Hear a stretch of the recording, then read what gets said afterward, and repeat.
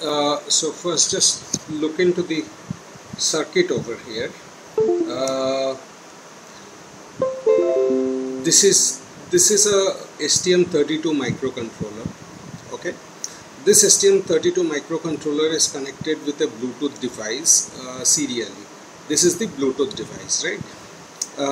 Now this STM32 microcontroller is also connected with something called MPU6050, which contains MPU in the sense microprocessing unit.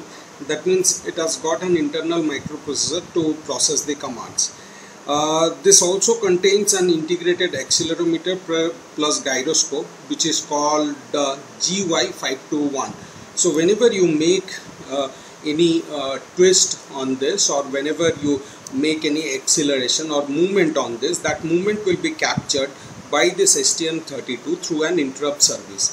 This STM32 further will be sending this data. As you can see, whenever the data will be sent, the Bluetooth will be blinking like this. Okay, so that data will be captured by the mobile.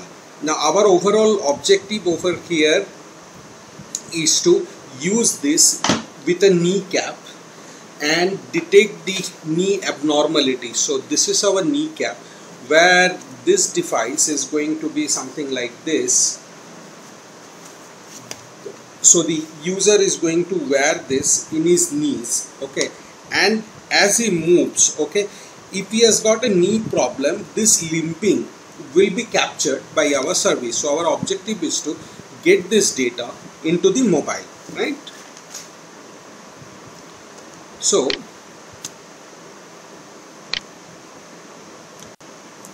we have a mobile app called Lifers VAG with this particular symbol. So we are going to launch this app first, right? This is the app. Now for this device to connect to this mobile, we require to connect to the Bluetooth of this one. So as the Bluetooth gets connected, you can see the lines over here, W, X, Y and Z. So because I'm literally holding it straight, this data is also straight. Now what we do over here is, Z axis is something which we are more concerned with. After every 10 seconds we take an FFT of the Z axis and we put the result over here. At the same time, the result of once the FFT is been performed, after every 10 seconds the ThingSpeak data is updated. So this is our ThingSpeak channel which gets updated after every 10 seconds. So these are the three components that we got to be sure of. So this is our data. You know, after 10 seconds it gets connected, and as you can see the movement is very nominal, hence it is detecting something like a normal knee. Now suppose the person is limping a lot. Now that will be responded over here. You can see that whenever the person is limping, okay, it will generate high frequency noise in the signal. But if he is moving linearly, okay, the frequency will be very low frequency. So even if you move, even if the person moves with very normal movement, as you can see, the movement will be captured. But when he starts limping, it will keep generating a very high frequency element into his knee. Now by taking the FFT in the mobile device, we will be able to know whether the person's limping is been very significant or not. Because if the person has got a knee problem, this frequency is going to be very severe, because he'll find it literally very difficult to move. So once he has got this limping problem, that is going to be captured by here, and it's going to show the abnormality of the knee.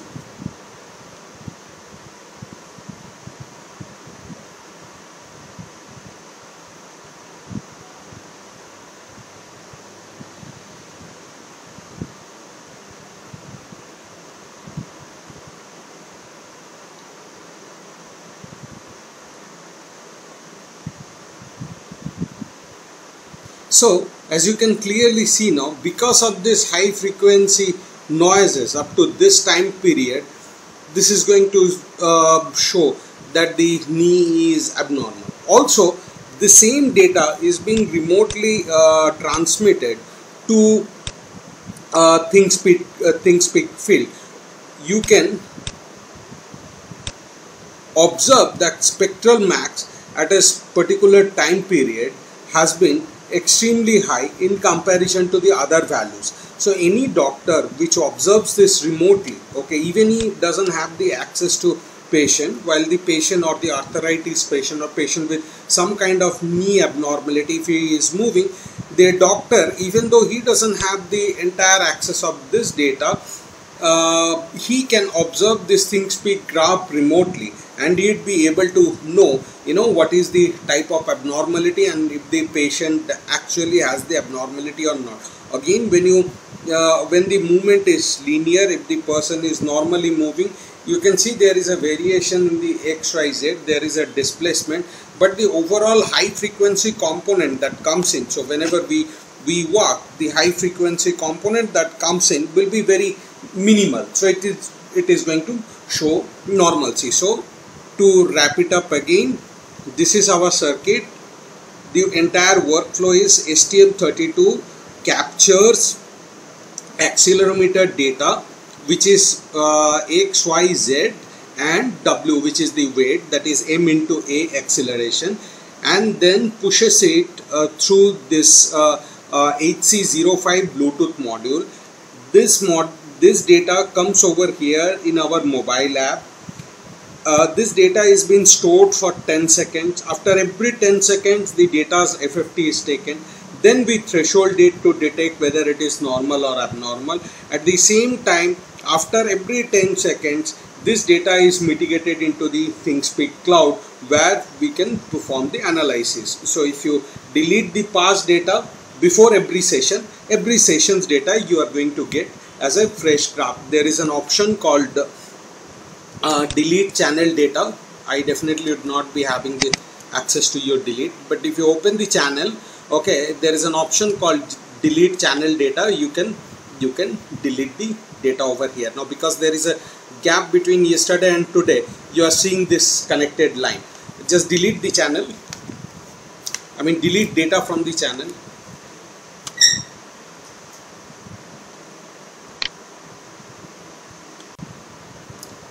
We have cleared the channel, and this device is pretty much static, right? This device is pretty much static. The movement is being almost nominal.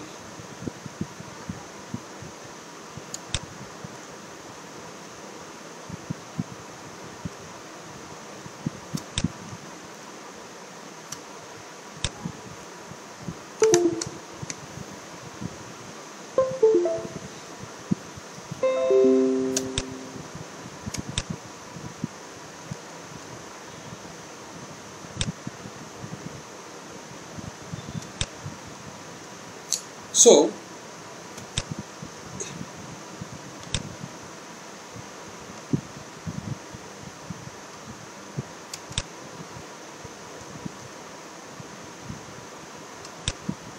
I'm holding it pretty much straight. Now if you look at your graph number 5, that will become almost steady. That is temporal max A. If you look at y-axis deviation will come down, and if you look at field number 5, the field number 5 will be almost static value.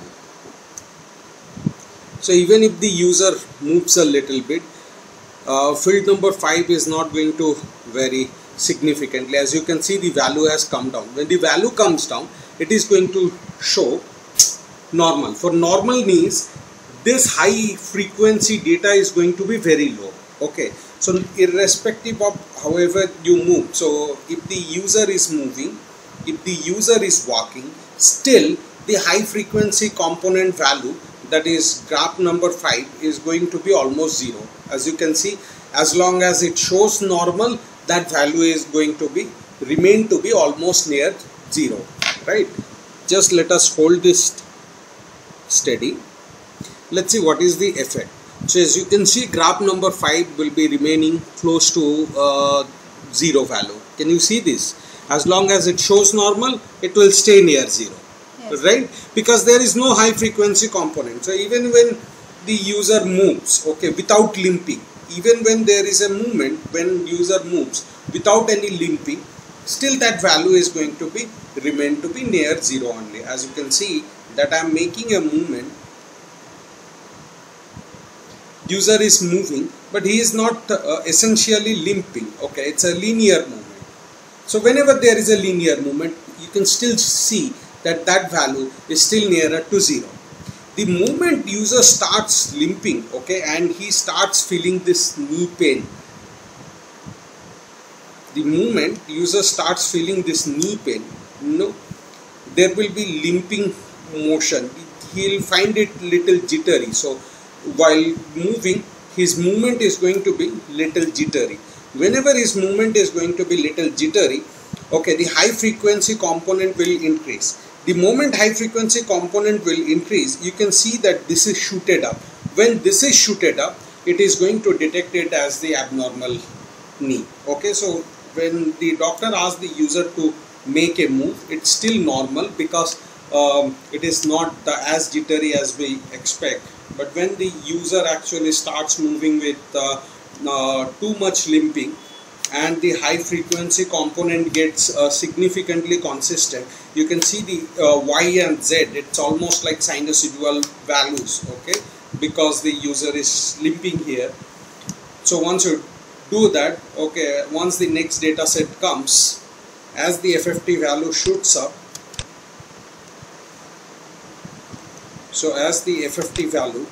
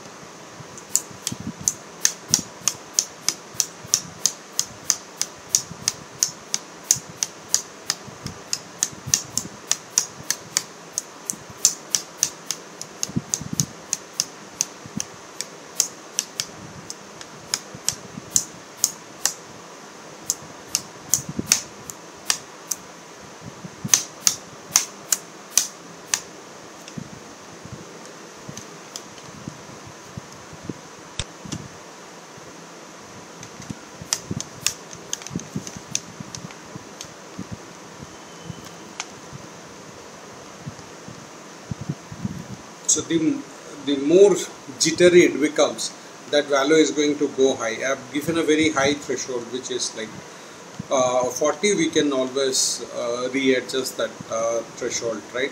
Now the amplitude is about 25, so if it crosses 40, it's going to show that it's an abnormal knee. Obviously we can set it depending upon the gender, the person, the age, right?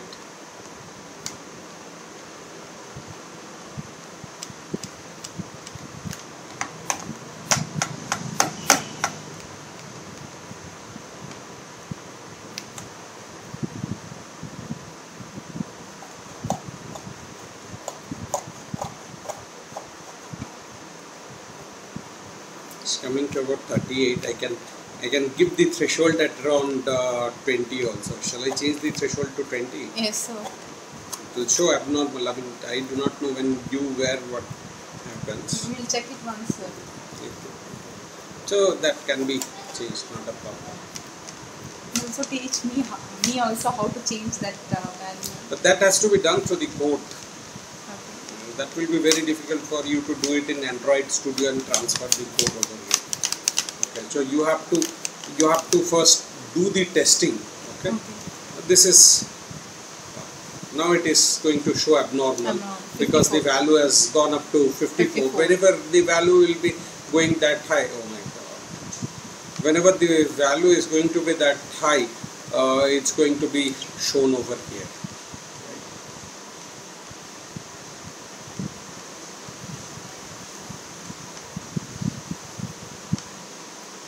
the last value which showing is about 25. The next value it should be transmitted. So whenever those kind of movement is there, so you need to do the testing.